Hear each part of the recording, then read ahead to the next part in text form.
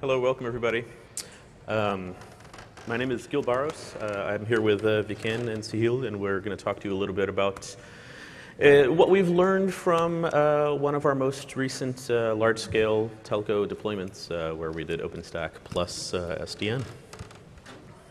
What's the next button? Okay. Just a little bit about what we're going to talk about. Who we are, the timeline of what an OSP engagement like this looks like, where we start, the many steps in between, and hopefully where we're going to be. The challenges that we bumped into, which I think is what most of you guys are interested in figuring out where you're going to bump into problems, and hopefully how to solve them. There was a lot of new functionality added to OpenStack with this engagement, so talk a little bit about how we got there, right? I mean, how did we define what the new features are that were needed, and how to get that into OpenStack, or how Red Hat was able to get them into OpenStack. Some of the interesting things that we worked on also, creating some testing automation with DCI, and we'll talk a little bit about DCI. And the future of what some of these third-party integration efforts are going to look like with composable services and composable roles. So hello everyone. I'm very happy to be there with you in Barcelona, nice city, and you can hear sometimes it's pretty hard to sleep very early. So I'm a senior consultant for Red Hat. I'm coming from the Innovance acquisition. I'm focusing on cloud technology, principally OpenStack, deploy with Director. And as I can, I'm doing commit upstream. So, hello everyone. My name is Viken Christian, and I am a Red Hat from Innovance acquisition, the same as Cyril. But my role is more to be a senior technical project manager involved, and I'm leading and contributing to the delivery of cloud projects, and using our iterative delivery methodology, mostly. Thank you. And as I said, I'm Gil Barros. I'm by title a product manager, but really I'm more of a partner person. I've been at Red Hat for a pretty long time. I've had a few different roles. I was in consulting on Wall Street. I did support and support strategy, and most recently I'm in the OpenStack business unit, handling partner engagements, which is how I got involved in this one. So really quickly on what the timeline of this engagement in particular looked like, which is actually pretty similar to some of these more complex engagements that we've been involved in. So around the middle of 2015, we had an RFP that got published. We put together an answer, did some POCs, and really investigated what the upstream SDN integrations looked like in OSP7 at the time. There wasn't a lot there, let's say, so really it was figuring out what we would need to do to get to the point where our customer wanted us to be. Deal signed pretty quickly after a POC. Interesting POCs that we did, quite a few other OpenStack, I guess, competitors of ours were also delivered POCs to give their take on how they could do these integrations and how they could do this deployment. But we signed the deal in February and got services started pretty quickly in March with Sahil on site to get started with the customer understanding sort of what their environment really looked like outside the RFP, right? The RFP gives us sort of a very sanitized look of what they'd like an engagement or a deployment to look like, but then there's what does the customer environment really look like, right? It's not always quite the same. At that point, we're able to put together our ideas for integration. So we did a Hackfest in June with OSP7 at the time? 8. 7 or 8? Okay. I think we did one with 7 and one with 8. And with OSP8, we got a bunch of upstream work done in OO to get the client-side SDN plugins deployed. That brings us to a few months back. UAT, user acceptance tests from the customer. We're in sort of the pre-production platform phase right now, where the customer's doing some final tests, and we're going live very shortly.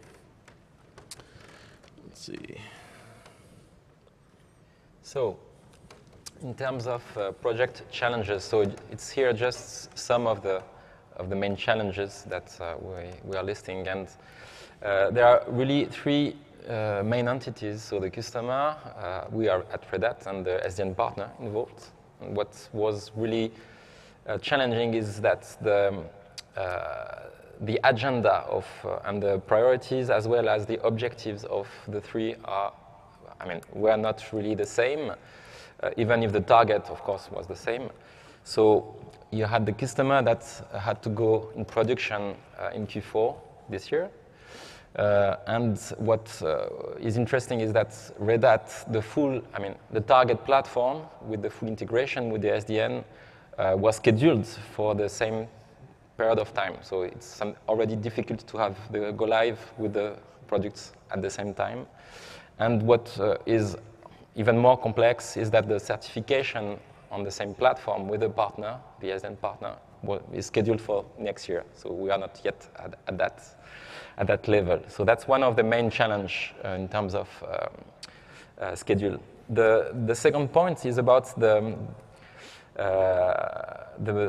expectation of the customer in terms of the maturity of the product, even if they understand quite well that Red Hat is delivering open source products.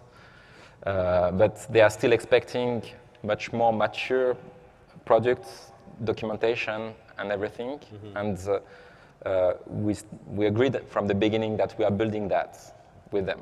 So that's an interesting point. They agreed on that, but still expecting, the top documentation from day one. In terms of integration, mostly, because you have, of course, the documentation of OSP, but the integration is something different.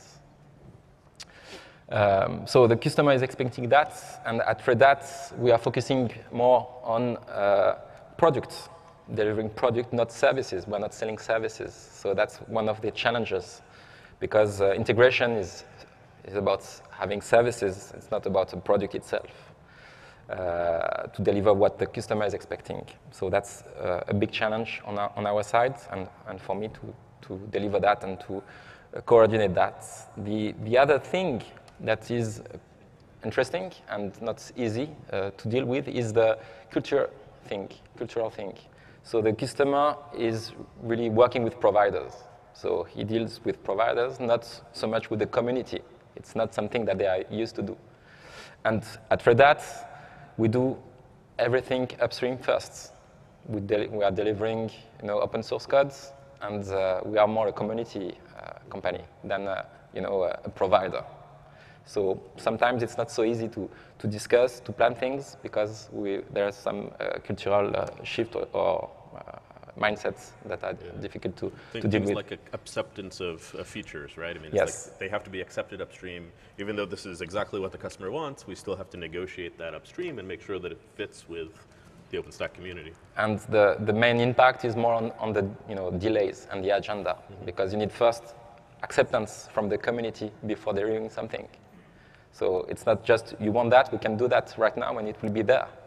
You need to have the acceptance of the community, to certify that, to make the projects, and so it takes time.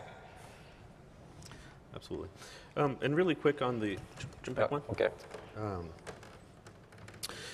Really quick, we talked about sort of lining up these roadmaps, right? And it's interesting because it's not that we don't want to have lined up roadmaps, but it's because we've each got call it a product in mind, right? I mean, the customer has the product that they're delivering to their customers. We have an OpenStack product that's going to meet those needs, and the SDN vendor, for example, may have an SDN product that is going to integrate with that OpenStack product to create the deliverable. So getting those to all line up together has probably been the toughest thing for us, because this gets released here, this gets released here, this gets released here, but this has to be worked on way back here, because that's when it was initially submitted upstream. For example. Exactly, that's why I have to work a lot to fill the gap and to provide them a way to deploy it with the better life cycle, the better experience with it, and doing the job to refill the documentation, help them to understand what's the goal, what will be the next, to have really to take the right choice, to don't break everything with the next version, some topic like that. So yeah, basically we are working with Director, our product, based on triple O community. So as a guild say, you have to do an acceptance from the community to implement feature. We have our roadmap. We have many things to do because we start triple O in production with OSP 7.0. It was pretty hard at the beginning because many stuff to do.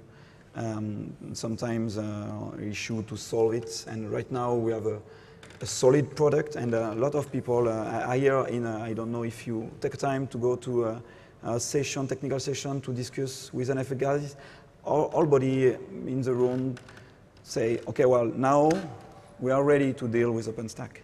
We know how to deploy it, we know how to do the life cycle, but when a partner and when a SDN coming in the picture, it starts to going more harder to understand how I will deal tomorrow with my life cycle, how I manage it, because it's not straightforward. And the customer was expected the documentation straightforward, to just follow the documentation, go ahead, and sometimes you have your partner choosing a way and is not fitting with you, so you have to deal and to take time to implement what is needed to go through to what the customer needs really at the end. So it means basically our partner working more with the PackStack, doing the certification API of PackStack. So it was an issue for us because we don't want something, we want to explode an OpenStack for scaling. So we need specific nodes with, for example, we need database outside, we need some change, and the partner and us, we don't have take time previously to test it, so we test on live, and it's not the best way to do that, When we are facing the customers, we are doing together the job, and we solve bugs, so it's not when you have, as we can say, a timeline very short, because it's deal by what the customer need for them customers. So it's not, we are building a platform, and when we are ready, we're launching a service. We will launch a service. Guys, let's go. We have to do the job. It's not the same timeline, and it's pretty challenging. So at the end, OSP 10 is supposed to do the job fully, but is not there for the customer. So we take time on OSP 8, previously in OSP 7, to do the job and to improve step after step with looks from Red Hat mentality, the agile methodology, to improve step by step, to add feature, and to have the proper refactoring some parts, to have the proper deployment at the end. And to know there is some difficulty, like certification take time. You have to wait the right version of your SDN partner to be ready to test it and to implement it. So there is some of delay, and it was yeah. So we broke down the integration into two parts. So the immediate requirement for the customer was that we're going to go live at the end of this year, and OSP 10 wasn't going to be ready. Well, OSP 10 plus the SDN integration and the SDN partners software wasn't going to be ready. So as Sihou mentioned, we had to put a significant amount of effort into OSP 8 and 9 to do initial integration, which means we were deploying the client-side SDN software. So the partner, the SDN partner tools were still deploying the SDN backplane, the SDN management, and web UI, and all that kind of stuff. But we were making sure that our compute nodes were properly configured and talking back to that backplane. And that's really what took a lot of time in OSP 8 and 9, because honestly, at the time, OSP 8 wasn't ready for that kind of manipulation of what gets installed into the compute nodes. So a little bit of work there, but we're in a good spot now. So I just wanted to highlight other challenges. So I put that as people challenges. In fact, one of the main objectives of the customer is to be autonomous and to be able to deliver, to support internally the teams, to have the knowledge as soon as possible on how to deploy and be able to provide internal services to the different customers. So because he wanted that from day one, he didn't invest so much in services, and it's not what we do usually, because when we have a large-scale deployment, we prefer to secure that we have and bring our experts and do that and show them how it works, and then they can reproduce it.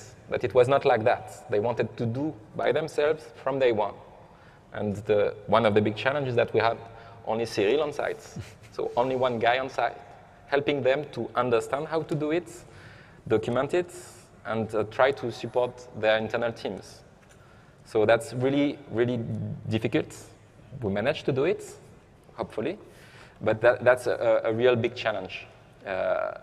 What we usually do is typically to have a workshop at the beginning just to align everyone, because you have many entities, partners, customers, and our teams. And we know that if you are not having an alignment from the beginning on where we are going, why we are doing things, what are the constraints, the problems, it is very difficult. And we didn't do that. So it adds a lot of challenges because of, when we'll see that, communication issues, synchronization between the different entities, and it's not so good. So that was one of the main points. So the other one is, of course, as they wanted to do everything by themselves, they didn't have on their side all the knowledge from day one. So it takes time. Everything is more slow to do things, to implement things, and on the last point.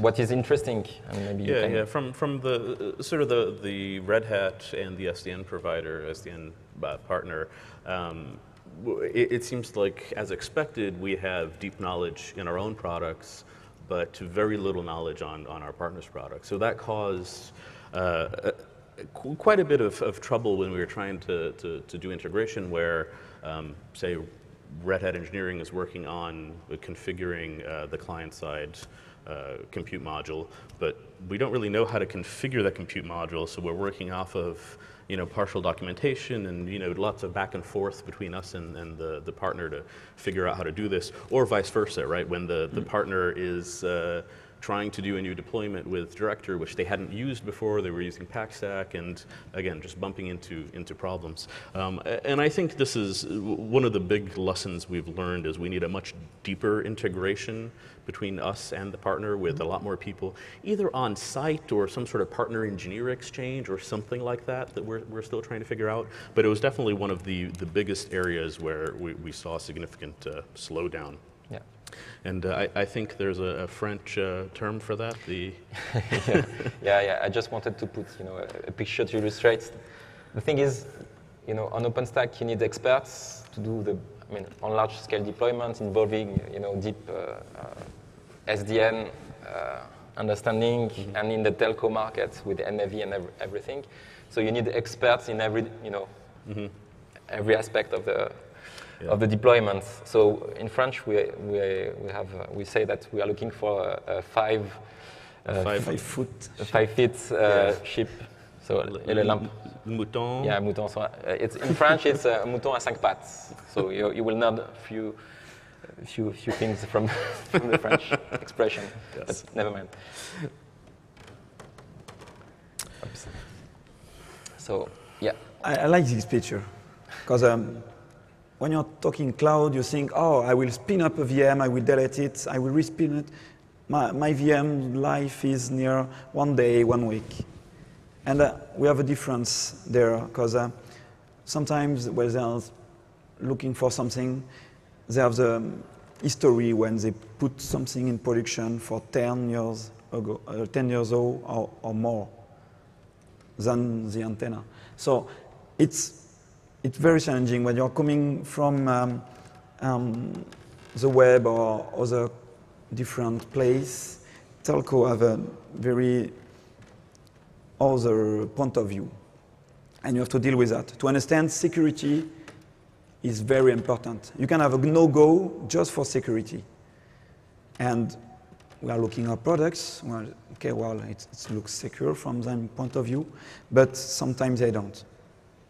We don't align on some topic, and we deal with it, especially to have a real segregation between data plane and control plane. Basically, we are doing that by network, but it's not good enough for telco. They want different nodes with firewall between to allow only one-way discussion.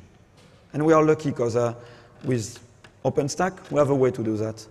With a message bus, RabbitMQ, it's pretty simple to do it. But the implementation is not ready for that. So we have to deal with how I can hack it to have something running, and how the support will support it when the customer will call. Because this topic is the customer will deploy this infrastructure in many, many countries.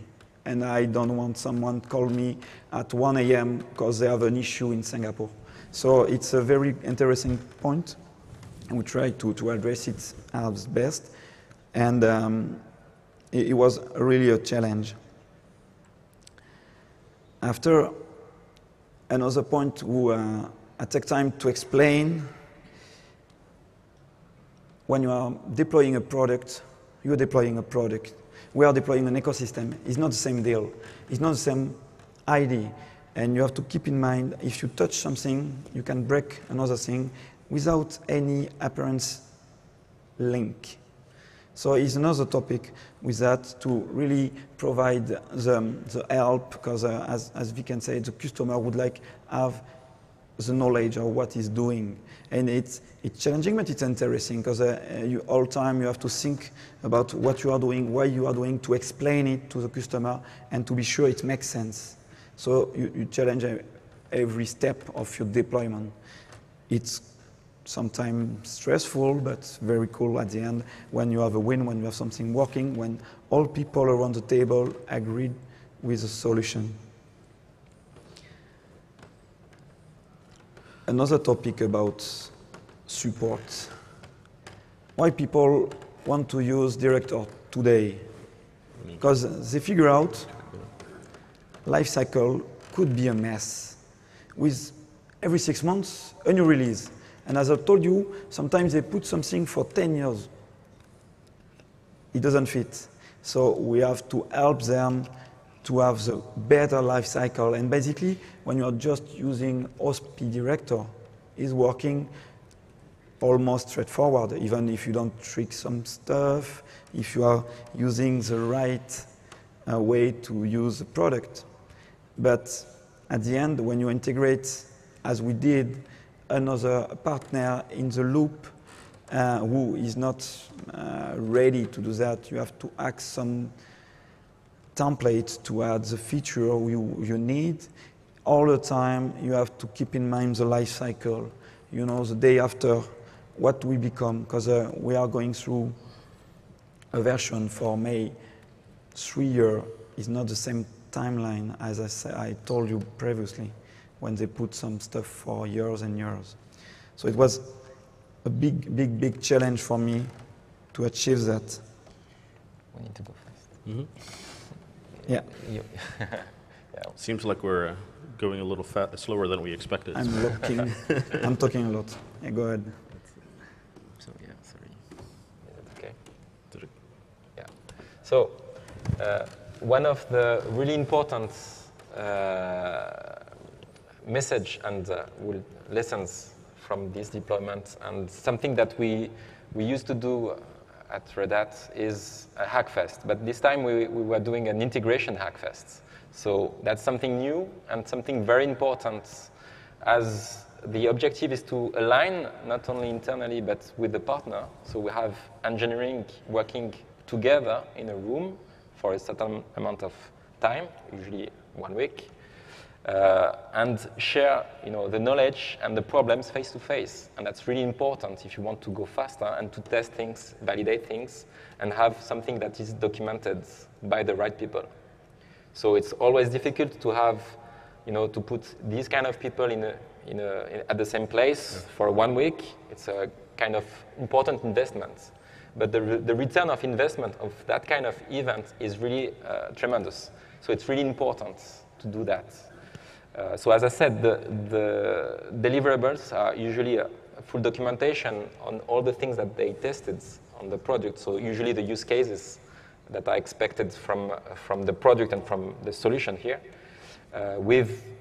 Because we are doing a kind of integration test, that is not something that we usually do. We'll find new bugs, so it's important to list all the bugs and to follow them. So that's really something important, and that's one of the good outputs from this. That was a key, I think. Yeah, absolutely. Key of success. Yeah, they were definitely the largest peaks in I guess, forward movement were during the Hackfests, right? With both us and the SDN partner in the room, the right engineers together, right? I mean, as you mentioned, it's expensive. You have to fly people across the world, but it's a week in which you make significant progress. Yeah, because as we said before, you don't have so many experts. So you will have 1 or 2 guys that knows almost everything you need to know for the work. So you have to take this guy, 1 or 2 guys that know, or you will have more in the future, of course, but to put them from each partner or each entities together, and then out of this, they will know each other, so everything after that will be easier. They will come with a documentation that, is proof that it is working, and everyone will be able to reproduce it, because we will have the right people to do this documentation. So that's very key. Okay. All right, so why Red Hat, right? What is Red Hat bringing to the table here? One of the big things that we talk about is sort of our capability to drive change. Red Hat is one of the main contributors upstream, and definitely in the OOO project, and has quite a bit of experience doing project management for these large deployments, right? Be it in telco, FSI, or healthcare, or whatever. So we're familiar with how to understand customer business needs, turn those into specific technical deliverables, and then push those and sponsor them in upstream community. I think one of the things that Sahil mentioned was that we're really not talking about a specific product here, it's an ecosystem, right? I mean, even though your compute nodes are over here, it could be rebooted, that actually could be touching something else that's going to have a problem, or your SDN controller node, that you expect has a touch point here might actually have multiple touch points. So being that we have experts in all of these fields and have access to partners with experts in all of these fields, I think it's an important part of what we can bring to the table. Really quickly on how we handle these feature requests, or really sort of converting business needs into feature requests. It's a lot of communicating with the customer, communicating with not just the technical people at the customer site, but also the business people at the customer site, and turning those into specific features that we'll either be driving with our partner for them to submit upstream, be that part of the integration of the SDN, and work with sort of our peers upstream to get them accepted. We've talked a lot about aligning life cycles and aligning roadmaps. One of the items that came up in this project was we wanted to make sure that an extended support release of Red Hat OpenStack and an extended support release of the SDN software were lined up, right? So OSP+10 and the partners, long-term support or extended support version matching that. And that was one of the things that has pushed us out into early next year, is their version of their product with long-term support is only going to be available there. Sort of the long-term vision of how we can accelerate a lot of these things is through distributed continuous integration. Our work with other partners and other customers has shown that this is probably the single largest time saver available. Basically, it automates testing of the customer software or the partner's software and the SDN integration together with the OpenStack bits from the pre-release phase. So basically, the DCI infrastructure at the partner site or at the customer site would have early access to early Red Hat builds. We call them puddles. But basically, they're internal Red Hat builds that they get automatically pushed to the customer site. And we can probably skip to the slide that has this, and I can. Oops. Yeah, I'm talking about that. So let's skip to the slide, and I can next one.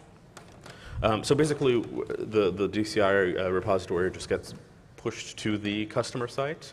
The DCI agent on the customer or partner site deploys OpenStack and deploys the partner software or the customer software or the SDN integration at that point, and runs both regular Rally Tempest tests that we have for OpenStack, but also specific partner and customer tests. So we'll work with the partner or the SDN integrator in this case, and create specific tests to make sure that their SDN deployment as part of OpenStack worked, and we do like a quick shakedown, and then we return results to Red Hat, and we can say, yes, we're good. Or what happens, of course, with early releases is, oh, this didn't work. At which case, instead of being in a situation where the product is already released and we find a bug, we're actually finding these bugs early, and we can fix them before the GA date.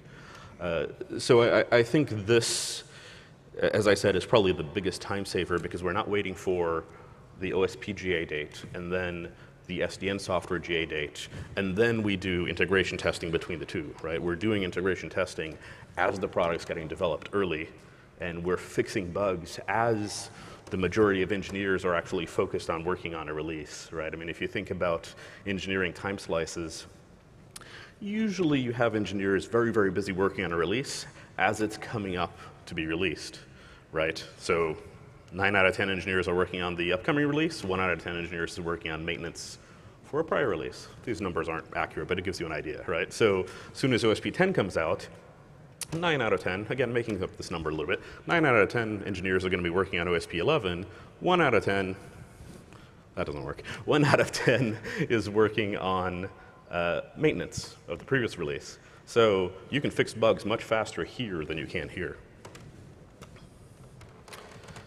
Yeah, so in terms of communication, so there are, I mean, we understand that there are many entities, many different business units, and the communication is key and was a big challenge, and it's still a big challenge.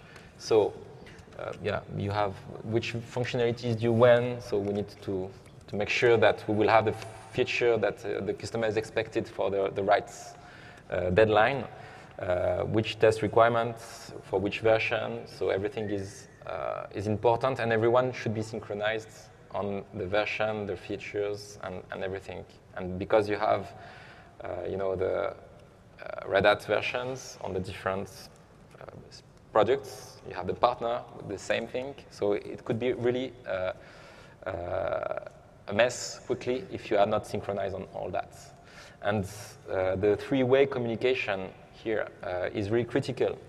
Okay, so we need to find the best way to have everyone aware and in sync on the hot topics, as well as the right people doing the actions to move forward. Quickly identify stakeholders, right? I think is key here. So if I go back to what we didn't do initially is that kind of workshop when we have all the people aligned. That's really key if we want to have no more issue later on. So we didn't do that, and it was one of the big problem. So it was difficult to say we have that person as the owner of these actions. So because too many people involved, and yeah. So really quickly on functionality in OSP10 that's helping us here. One of the features that we championed upstream for OSP10 was composable roles and composable services. It's the idea that OO has the idea in OSP 8 and 9 and early, have the idea that there's a compute role, a storage role, a controller role, and these are sort of well-defined, locked-in roles, right? A controller has Horizon, Keystone, et cetera, et cetera.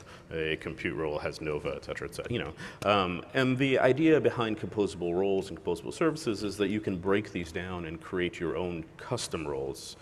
You can compose roles, if you will. So, you can move Neutron around to different controllers, Keystone, et cetera. But more interestingly, at least for me, is we can have third-party software deployed in roles. So our SDN partners, for example, could have a role for their web UI and a role for Cassandra, or rather, services for these that are rolled up into a role. Well, and then put them on nodes.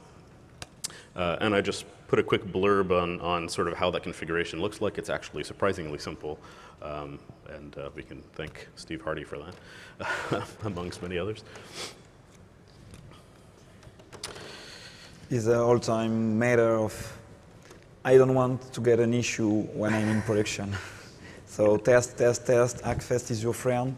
And it was very amazing to meet all people on who deploy something or who made something, to talk to, how are you doing that? It's amazing. Right. We never do that with your product. We will take a try.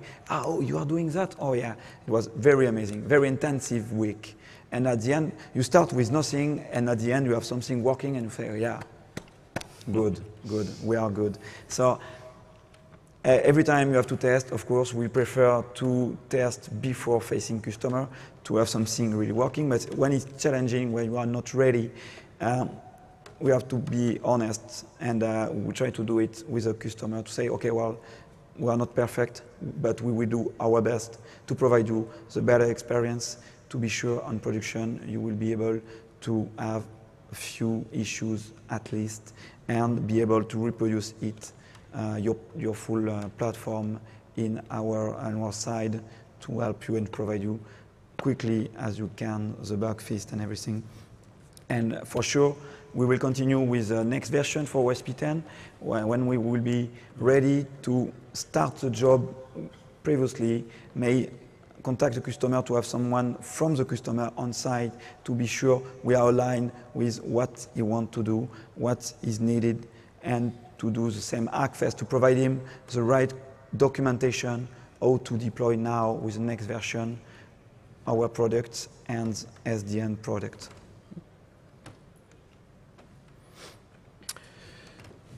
Okay, so yeah, so it was just kind of some summary of the lessons learned and a few things that are important to do from our point of view. So as I said, usually the discovery design workshop that we do at the beginning of the project is key, is really important, and helps to avoid many of the communication, synchronization, issues and knowledge sharing. So to have usually all teams, it's more about the different entities. It's not everyone, of course, involved to have the same level of information, to share the detailed architecture. At least the high-level architecture, but to start to discuss about the detailed one and to have the right architects involved. To have the list of all requirements, at least the one that we have at that time, because it changes a lot, and to identify the roadmap with the implementation targets and the ownership. So who is the owner of what is quite important, with how we are going to communicate together, because that's something very difficult as well. The tools used to the communication could be something difficult. So we need to align upstream, because we are working as open source projects. So Red Hat, the SDN partner, and the customer early on the roadmap in order to lock, yes, feature, architecture, and timelines. Otherwise, we will miss the targets. So that's really important. Yeah, I think one of our pain points with scope creep here has been because there are 4 independent work streams, effectively, right? I mean, if we have scope creep after the upstream release has gone out, the chances or the effort involved in getting something new backported into OSP10, for example, or OSP8 is exceedingly larger than if we had just added it initially. So we really need to try as much as possible to lock functionality and say, okay, no, this is what you need at this date, and this is what you need at this date. Because otherwise we're always going to be sort of chasing the backport, right? Chasing the new feature, which in this case is even more painful than if it was a proprietary product that there's one person doing. Yeah. So something that is quite difficult but very important is to have a shared platform, shared integration platform. So we didn't have one. That was quite difficult. But that's something that definitely is important. To have something to test on the right architecture with everyone involved. And as we discussed about the DCI, the continuous integration, the distributed continuous integration platform, that's as well key in order to match the deadlines and to avoid, the bug fix later, but to fix things early in the process. So make more Hackfest, as it was really the key element in the timeline that changed almost everything in terms of relationship with the customer and with the partner. Because after that time, the customer was much more confident in our capability to work together and to deliver documentation and something that is working. Mm-hmm. Yeah, I think looking back, so our plan was to do 1 per OpenStack release. Looking back, I would have done more than 1. Yeah. Definitely 1 per release, and then 1 maybe mid-release to confirm, did we have bugs back here that we expected to fix? Did they get fixed? Can we validate that? But the difficult part here is that it is an investment. Yeah. So you cannot do that, every month. It will be very difficult. But as soon as you do that, you need to do one, early in the process to demonstrate the value of it. And as soon as you have this, then I believe you will have investment for more. That's the idea. If we do it every month, we should cycle, right? Paris, Honolulu. Yeah, if you can, yes, definitely. So I think that's it. Any questions?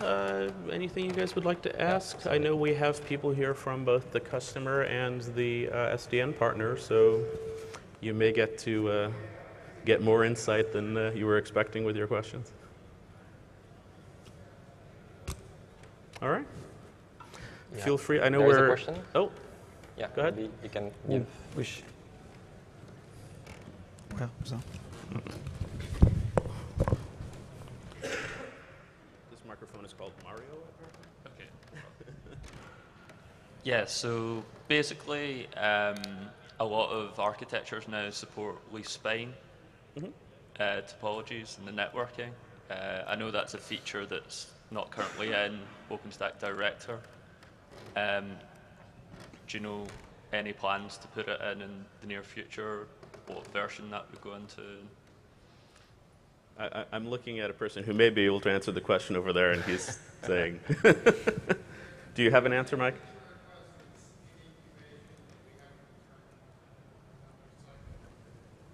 Let me run over there. I couldn't hear it either. Yeah, with the mic, it's going to be better.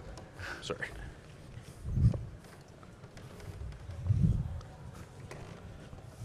Thank you. There is a feature request out there. It's presently being worked on, but we don't have a commitment to which release it's going into, but it is being worked on pretty intently. You can look into a lot of the work that Dan Snedden is doing upstream and follow along with where that is day to day. Thank you. Thank you, Mike. Yeah. Any others? Yeah. Yes. So for automated testing, what did you guys use? Is it just the Tempest test? So the automated testing projects that we have is an internal DCI project. It uses the DCI agent that distributed continuous integration is what we call it, DCI. And it uses Rally, Tempest, etc., and numerous other sort of hacked together. But definitely, if you're interested in understanding more about DCI, we can put you in touch with the right people. Is that the same thing you use to test the integration between yourself and the SDN partner? But basically, by the way, it's a good start to start with a Tempest test. But for example, with a SDN, you have more different stuff. And basically, we work on a Rally implementation with different hook who is calling the feature of SDN to test service chaining, a lot of stuff. Okay. So yeah, so it is. We use it with our partners and our customers, right? So anybody who has a specific use case, be it, we're checking that the I keep almost saying the vendor name and not. I'm trying to trick you into saying. I know. So it's currently in process to develop the tooling to test the specific functionality of the SDN partner. But yes, that is the goal. Okay. Very well done. Nice try. It looks we are late. Yeah. Sorry about Yeah. that. Okay. Other Thank you. question? Thank Yeah. you. Thank you for very much. coming.